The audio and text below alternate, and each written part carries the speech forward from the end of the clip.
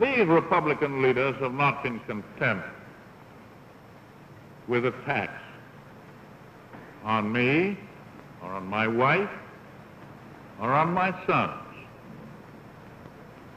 No, not content with that. They now include my little dog, Fala.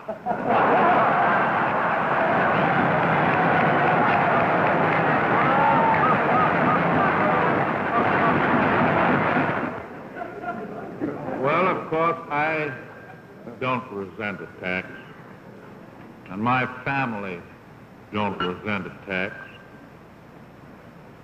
but Fala does resent it.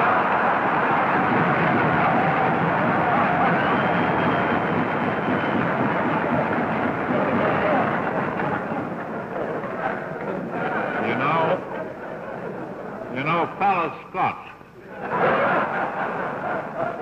And being a Scotty, as soon as he learned that the Republican fiction writers in Congress and out had concocted a story that I'd left him behind on an Aleutian island and had sent a destroyer back to find him at a cost to the taxpayers of $2 or $3 or $8 or $20 million, his Scotch soul was furious.